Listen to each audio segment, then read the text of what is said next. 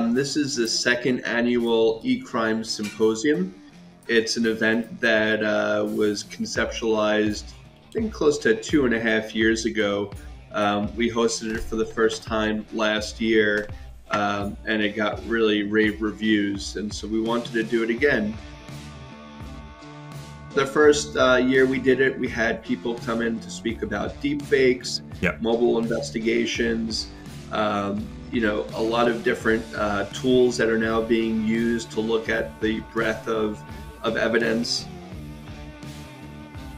Going, I guess the symposium's e-crime. What's the kind of current trends that you're seeing in e-crime?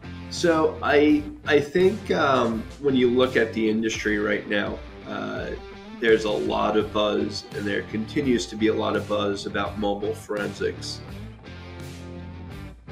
When I think about the people that I want to bring into this event, I always want to bring in the people who are the practitioners, but have also made significant contributions into the space, so that we can understand, that these people are speaking from experience, years of experience, and they're also giving back to the community.